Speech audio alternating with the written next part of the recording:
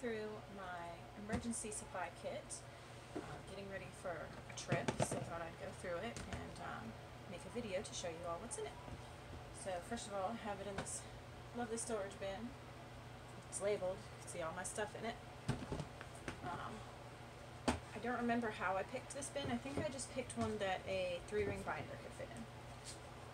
This is not a rat toy, I just got put in here.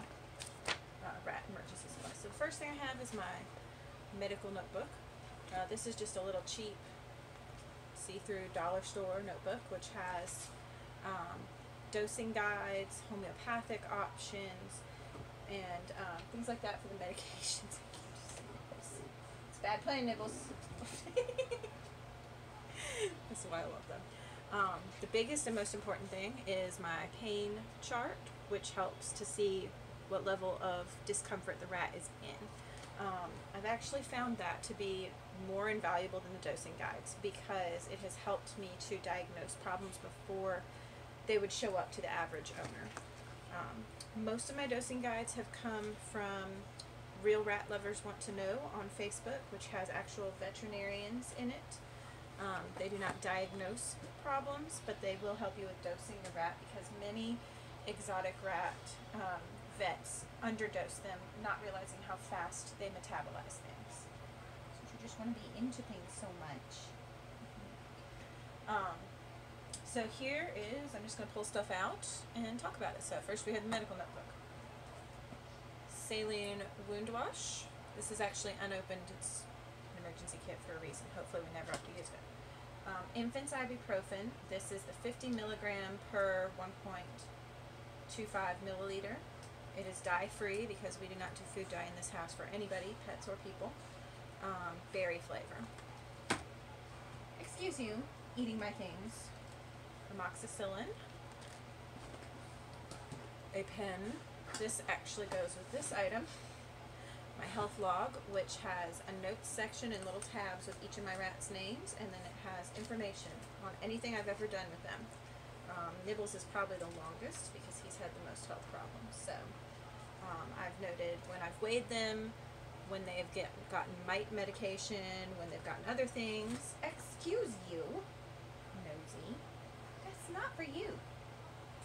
He knows that this kind of bottle usually has his yummy tasting drops that I put in his water, so he's trying to find it. The last one I had, they chewed up. Health notes and the pen. So we have a glass postage scale, kitchen scale. You need one that weighs in grams. No rat should weigh 11 pounds, so this is plenty. We've got Torini's syrup for diluting their medications. Need that. He's so determined. Little nail clippers. Homeopathic Ledium and Hypericum perforatum. Let's see. Erythromycin. This is, what is it? Phenobarbital. That was for Nibbles. Ivermectin. Benadryl. Capsules, because you need the powder, not the liquid. I think this has information from things I've written, like comparing cages and vets. Yes. This notebook has like cage information. Before I bought this, I was comparing a bunch of them online. Notes about different vets within a certain distance drive of my house.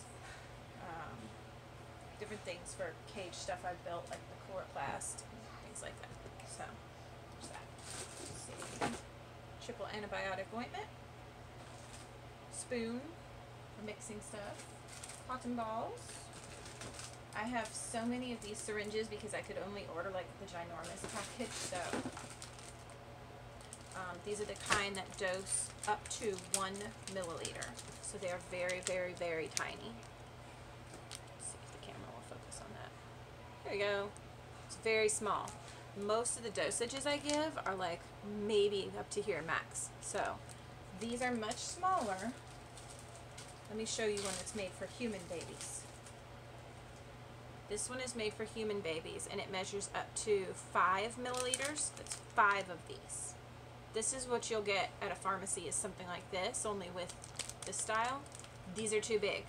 But I use this one for measuring out the Torini syrup, because you use a lot more of that than you do of the medication when you dilute it. So I have that. Hi, Poochie. Just saying hello. Okay, let's see. I have more dosing syringes that have come with other things. I just kind of toss them in here. Okay, so these came from the dollar store, and this is what I use to mix my medications in. They're little condiment cups with lids, and I think there was 16 in the package for $1. I've maybe used like 6, so there's that. Another pen.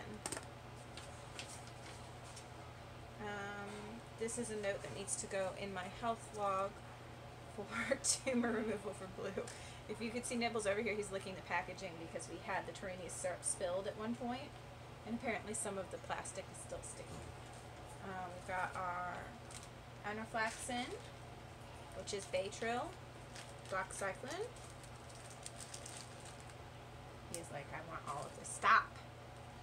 No, you cannot eat all the things. I had a couple of these from Target for mixing meds, and I just found they were awkward to open.